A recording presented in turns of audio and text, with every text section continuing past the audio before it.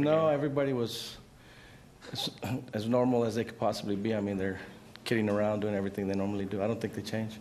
Gonzo comes up, high fives everybody, keeps going. It's no different. There might be guys that do it differently, but he didn't.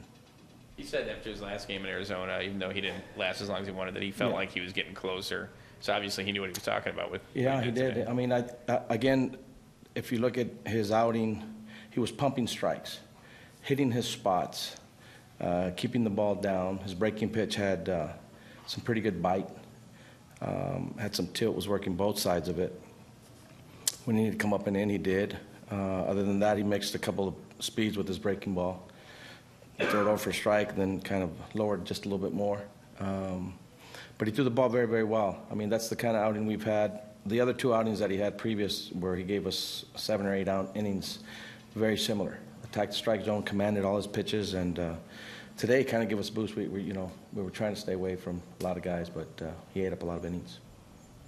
His pitch count was still relatively low, but did you see him laboring or tiring at all in the 8th inning? I mean, you kind of know when all these guys have a particular point when they start hitting a little bit of a wall. We were hoping that he would have been able to get through that one particular inning when we took him out. He was trying.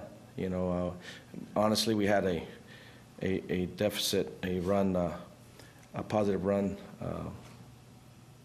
The score was in our favor to allow him to try to get through that and push all those other guys back a little bit before we brought him in.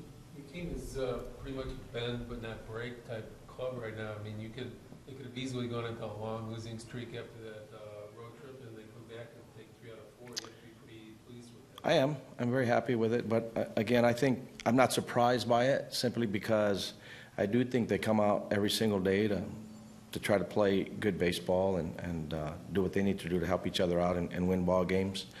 I don't know if it's just their character, just the way they put together. Honestly, they keep battling.